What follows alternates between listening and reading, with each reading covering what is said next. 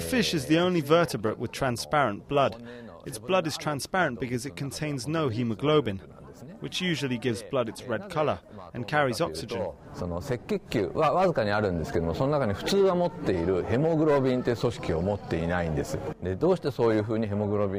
Scientists still need to find out how it lost its hemoglobin, and above all, how it can move oxygen around its body without it.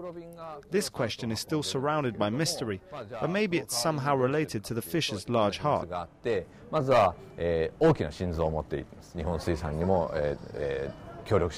This fish was brought to us from Antarctica in a fishing boat run by Nippon Suisan. These boats leave for several months, and it must have been really hard to bring one back alive, as you have to keep them constantly at a temperature close to 0 degrees. I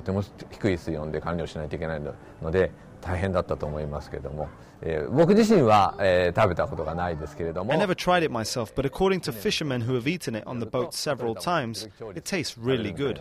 とても美味しい言ってました。